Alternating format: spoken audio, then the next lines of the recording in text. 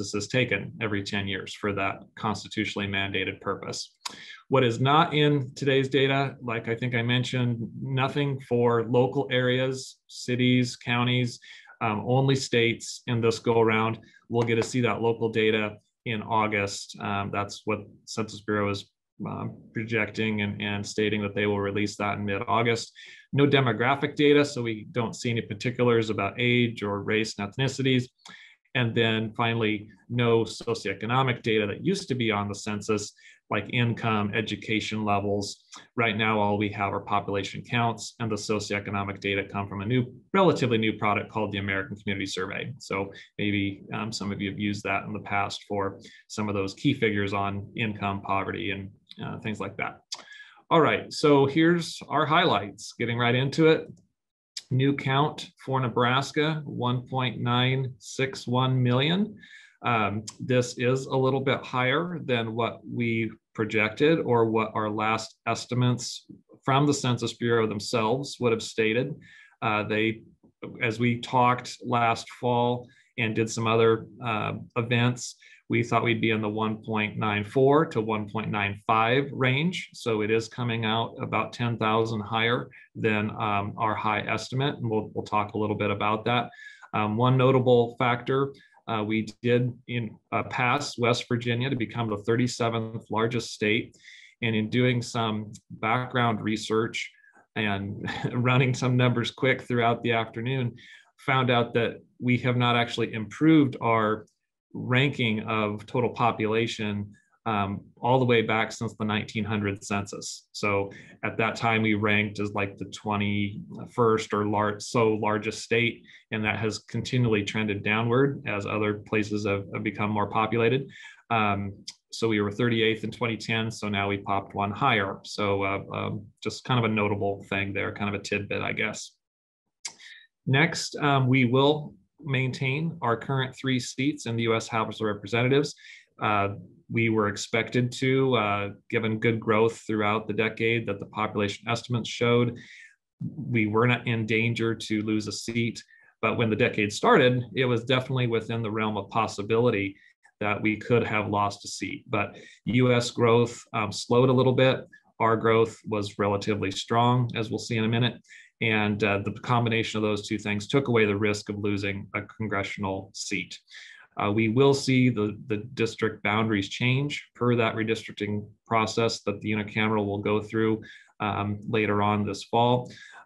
So, we could talk a little bit about that from what the estimates show, but the bottom line is that, and not only Nebraska, but all states will have their boundaries change if they have more than one district.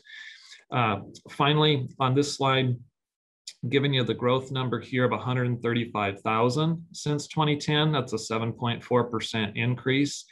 We'll talk about that level in a minute, but one key factor would be that the growth rate ranking of this 7.4% would be 21st highest among the states. And that is an improvement from where we were either last decade in the 2000s when we ranked 30th, or in the 1990s when we were in about the bottom quarter of states ranking 37th. I couldn't pull the numbers this fast, but this might be one of our better growth rate rankings ever. We will see in a minute how we were able to match the US growth rate, and that hasn't happened since at least 1900. So we do have some unique, notable things going on within Nebraska here. So I'm glad you're here as media to help report on that. I like to put in a picture just to let us remember that we are talking about real people within all these numbers. Sometimes it's easy to lose sight of that. And we'll see that a lot of our growth is from births succeeding deaths. So have the picture of the young child here, just to remember that we are talking about real people. Okay, other highlights. That 7.4% growth rate that I mentioned is right in between where we were in the 1990s when we really grew quickly, kind of rebounding from the 1980s when we had the farm crisis and a recession early in the decade that led to a lot of outmigration during that decade. Last decade in the 2000s, we were at 6.7%. So we were able to exceed that. And going into today's numbers, we thought the estimates suggested we'd actually trail the 2000s growth rate slightly.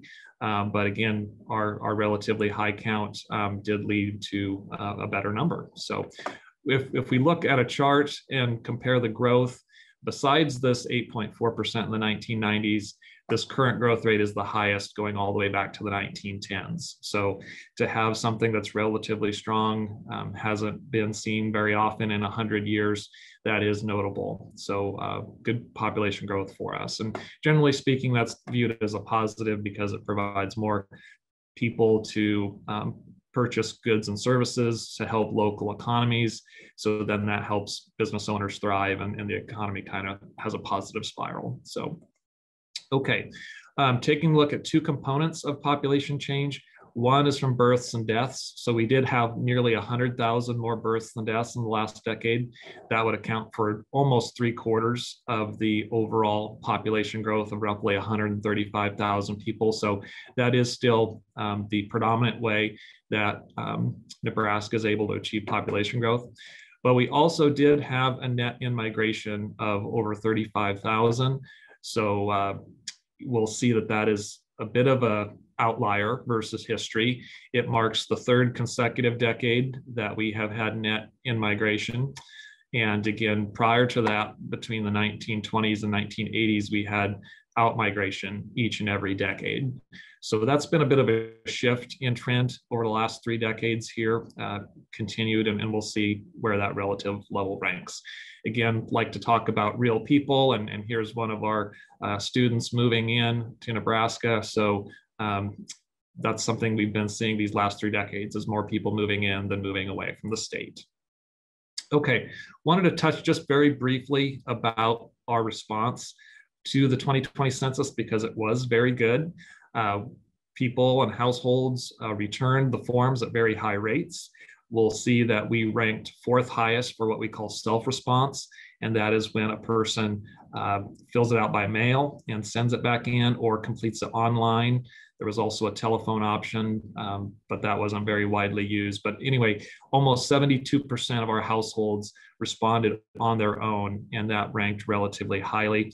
Just want to note that even though this number is well below 100%, when Census went with their door-to-door follow-up operations, they stated in some of their reports that we got up to 99.9% of households being enumerated. So almost all states were at that 99.9% level. So we got very close, if not full completion on that. Here's the list of the top 10 states for this self-response. As mentioned, Nebraska ranking 4th, but above Iowa. And I didn't double check my numbers, but I'm pretty sure Iowa exceeded us last time around. So that is a switch. And we were well above the US response rate of 67% by several percentage points. So we did very well. A couple of notes on that. We did have a little bit higher self-response than in 2010. So that's a good thing, because when people have time to fill out their forms, they do so more accurately. And there's always kind of a natural hesitancy to talk to a census taker at your door. So provides better data and also less costly data to the Census Bureau and ultimately the taxpayer. We ranked 5th in 2010. So again, generally speaking, Nebraskans are very civic minded and do their duty, filling out the census and a lot of other ways that Nebraskans are involved in civic life. Also think it's relevant that we did have more time due to COVID delays in non-response follow-up for people to self-respond. And that allowed the Census Bureau to send an additional mailing that helped pop the rate a little bit. And then when people went door to door, the census enumerators, they would leave behind a postcard if nobody answered the door. And that postcard included the website to go to complete the census online. So a lot of people did that, and that was a positive improvement in this decade as well, because we did not have an online response option back in 2010. So online response helped overall. Okay, not going to spend much time here. This is more of a reference slide for when we can send out a PDF, just to give you all the US and Nebraska population values over time. Again, we were at 1.8 million in 2010. now approaching the 2 million mark. So that is a milestone soon to be achieved. When we look at the population growth in raw number term, a couple things here. You can see 50s through the 70s, we were pretty consistent in about the 80,000 person range.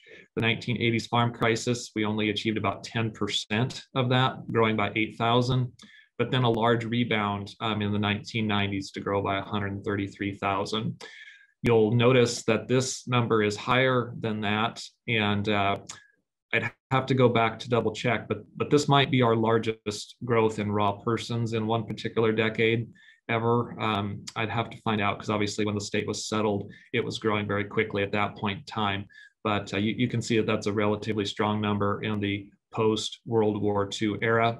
Conversely, for the US, it had one of the lower growth rates in raw number in recent memory. Little bit higher than the 80s, but again, not by much. So we'll see the growth in a percentage rate coming on the last half of this table.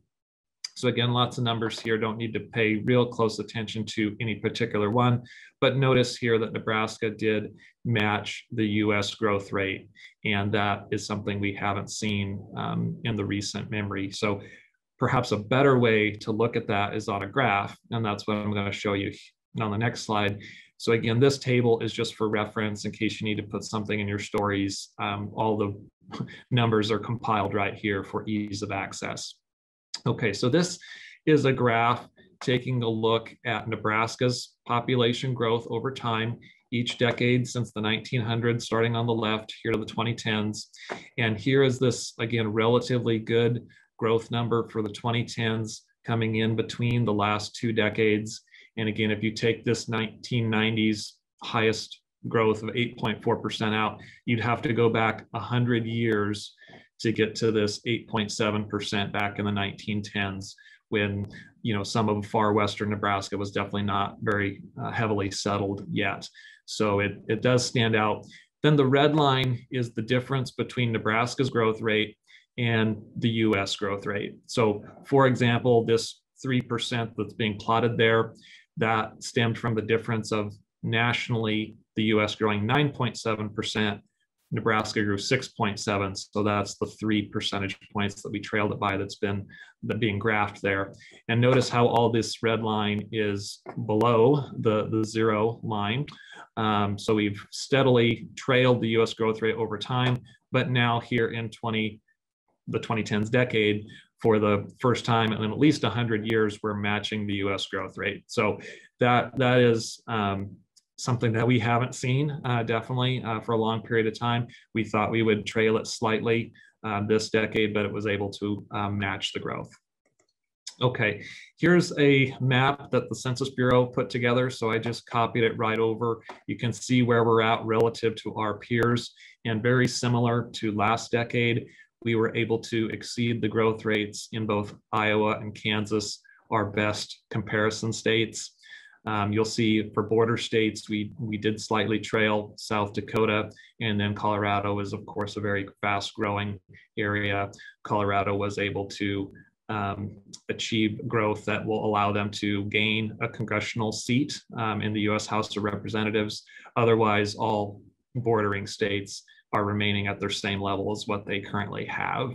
So thought I'd plop in very quickly a growth rate ranking for you to see where that 21st level is and which states are above us. And again, some notable ones such as California not growing as quickly as what we are here in Nebraska. So 7.4% and ranking 21st, definitely doing well, and again, an improvement from ranking 30th last decade. But the states are there so you can see some of the fastest growing. Not too many nearby states on here, but you can reference the map. Okay, just a couple of last slides for how our population has changed. So there's two ways, births and deaths. Looking at this first graph is of births versus deaths. And you'll see that in all the decades since the 1920s, we've had more births than deaths, leading to population growth. The red line is looking at it as a percentage basis, kind of the level of growth divided by the population at the start of the decade. So you'll see in the baby boom, obviously we had a lot of births relative to deaths.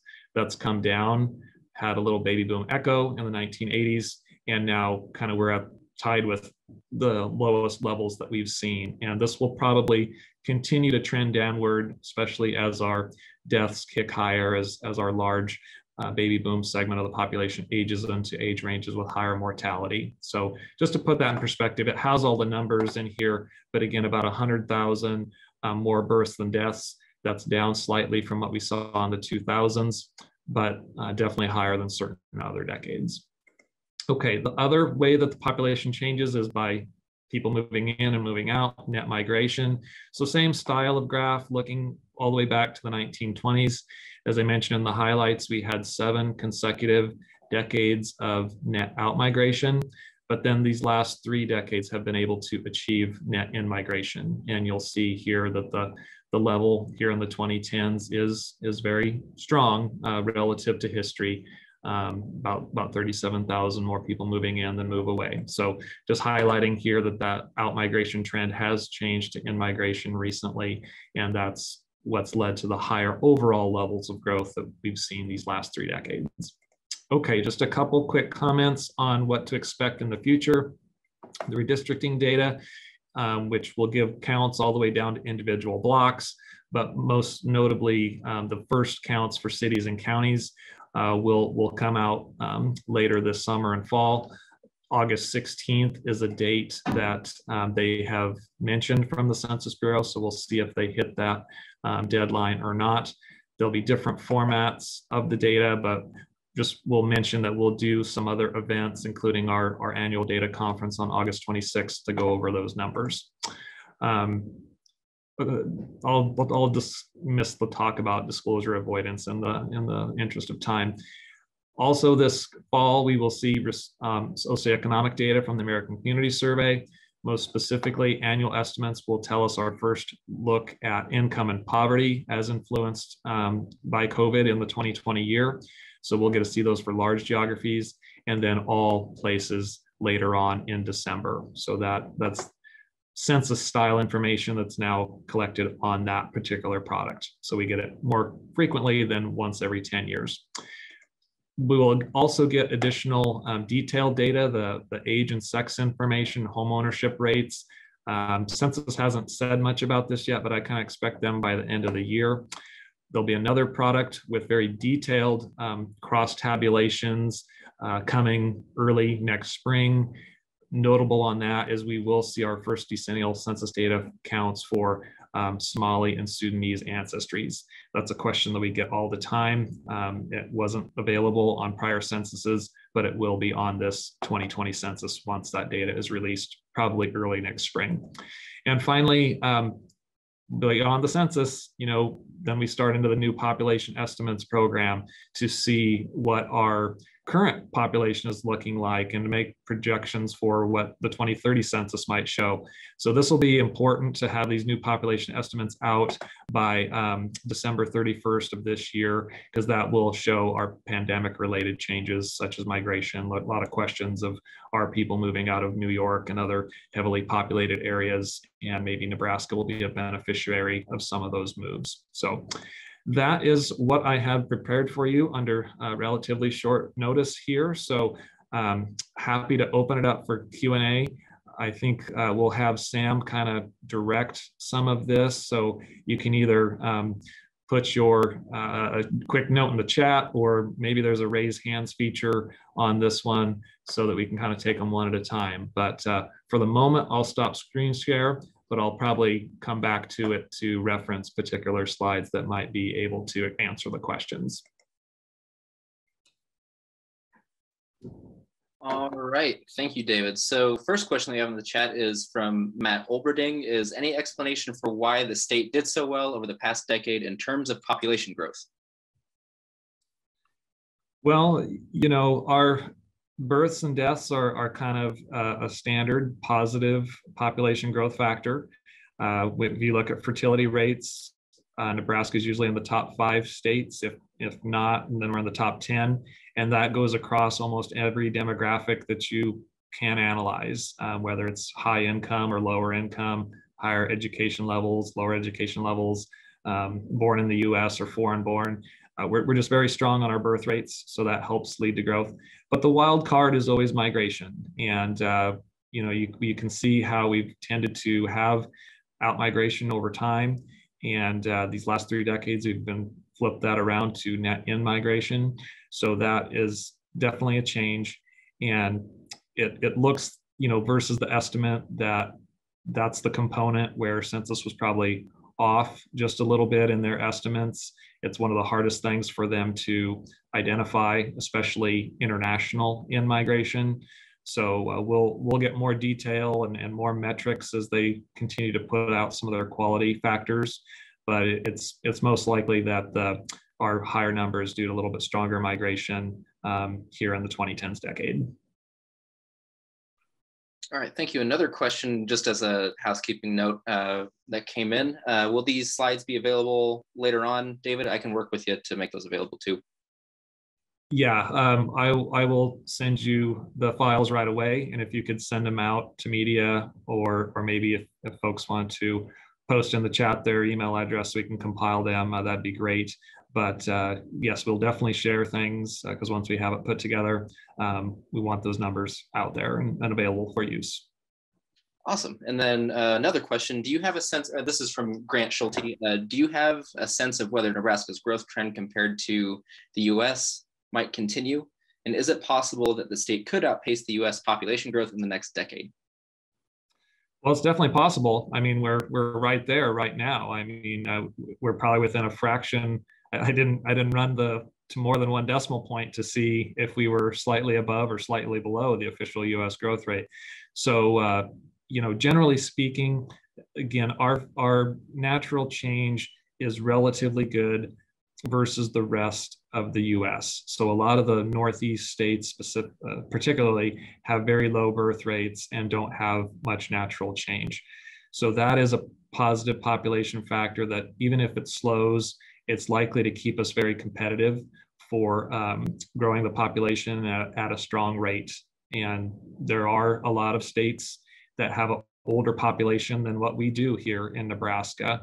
That's in part because we have a lot of kids, but also in part because a lot of folks do move away to Arizona, Texas, or Florida, and then spend their retirement years there, and then would become a potential statistic in those locations regarding death if they eventually pass away. So we maintain a good, strong natural change. And right now, at least in the last several decades, we've been able to achieve that net in migration as well. So both positive factors are leading to the growth, and we'll see if it continues. Always a lot of wild cards out there, and we don't know what the pandemic recovery is going to look like. But last several decades, that's been the trend. All right, and then a question from Daniel Wheaton. Can you provide some context on where you think, based off the ACS estimates, the growth in Nebraska is? Is it all in the big cities? Are growth rates in Lincoln and Omaha comparable to, let's say, the Tri-Cities? Yeah, so we do get information not only from the American Community Survey, but again, the Population Estimates Program provides those local figures.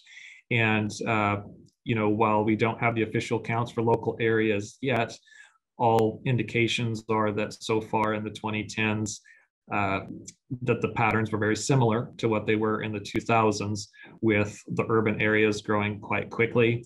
Our medium-sized communities, such as Norfolk, Columbus, Scottsbluff, places that have a city of 10,000, they're holding their own, growing some. Kearney is a pretty fast grower, relatively speaking, but still not as fast as what Lincoln or Omaha are increasing their population. And then the rural areas are either holding steady or having outright declines, and in some locations, large declines. So that's why our 3 boundaries regarding the U.S. congressional districts will shift. In the preliminary numbers, we thought that the 3rd district might need to gain around 50,000 population to equalize with the other 2 more urban-based districts. So we'll see again in August what those particular numbers are. But with this overall growth number being higher, it's to be seen whether that's going to create a need for more change or relatively less. Maybe it's rural places in the 3rd district that outperformed what the population estimates were suggesting. So we'll just have to wait and see. But the general trends are definitely faster growth in the urban areas. And another one here, what do these figures indicate for congressional reappointment in 2030? How safe are Nebraska's 3 seats? Okay, before this was a second half to that prior question regarding comparisons to other locations, and we could pull that data for the requester, at least off the population estimates, and see where we are ranking or compared. So that's definitely possible. Would be happy to do that. Regarding for 2030, we're in better shape. You know, I didn't include the slide, but there's a priority ranking relative to the 435th seat. And in 2010, we had the 417th spot. So we kind of had 18 to spare. In the newest ranking of that, we're now at 415. So we actually improved by 2 places. So we have 20 seats to spare in kind of the priority ranking before we would lose a seat. So if we can be near or just slightly trailing that US growth rate, we should be able to keep the 3 seats in 2030. Again, I'll hedge and say there's a lot that can change, not only here in Nebraska, but nationally. So time will tell, and we'll start to get indications of that as we move further into the decade. But right now, we're starting off this decade in much better position than when we started the 2010s. And we're looking toward the 2020 counts, because what we said at that time in 2010 was that, okay, if we would have trailed the US growth rate by 3% again, the way that we did in the 2000s, we would have been very close to that 435 cut line. But since we were able to achieve and match the US growth rate, that definitely helped keep our ranking in a position where it was safe and not at risk of losing a congressional seat. Thank you, David. Any other questions from the folks in the chat?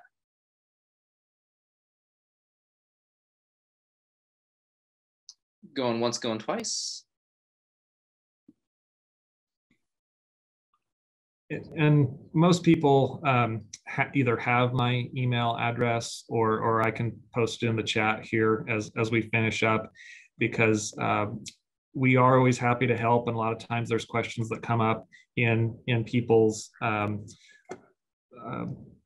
they're writing the story, you know, that it comes and you want to see or just double check something. We're always very happy to follow up and provide any information that you might need, especially relative to history and how this particular set of census numbers compares to the past. So my email address is there in the chat, so feel free to reach out and we will get you that information you need. Awesome, thank you, David. And I'll share my email address as well. If you would like to have any assets from today or recording from this presentation, go ahead and shoot me an email and we'll be able to connect you with those things. So any other questions before we kind of duck out here? All right, thank you for joining us, everybody. Stay cool out there. As a toasty spring day here in Nebraska, but thanks everybody and have a good afternoon. Okay, appreciate you attending.